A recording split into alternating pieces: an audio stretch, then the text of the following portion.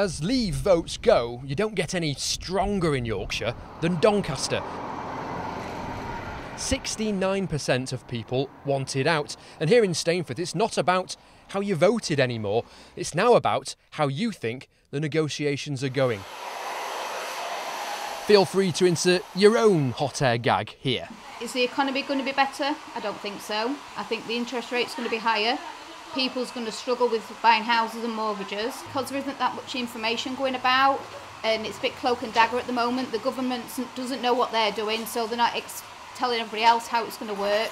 I think a lot of people are scared to speak out about it because a lot of communities, if you say you disagree with something, look down on you. Well, I voted to leave, basically, and I just think it's dragging its feet. So direct line to Theresa May, what do you say to her?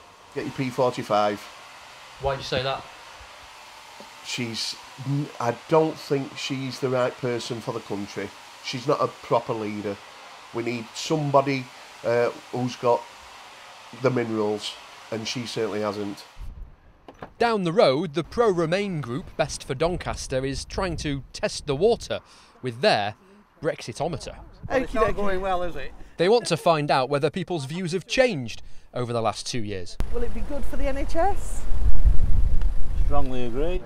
For former miner and Remainer Bob, well, he knows this is a tough crowd, but he feels the Brexit process is making people change their minds. I don't think it's gone as well as people expected, so they're far more receptive to coming and talking to you and expressing the feelings, which can only be a good thing. Do you think any of your ex-colleagues will agree with you? They probably disagree, but I'd love to go in the working men's club and have a discussion with them.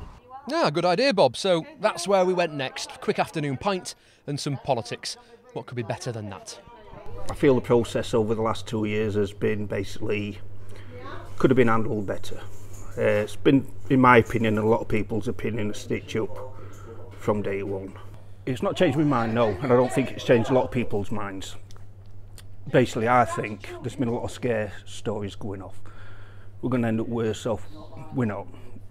Brexit is the impossible question whose answers won't reveal themselves until well into next year, if that. So for now, for every smiley face, there's a frowny one too. James Vincent, BBC Look North, Doncaster.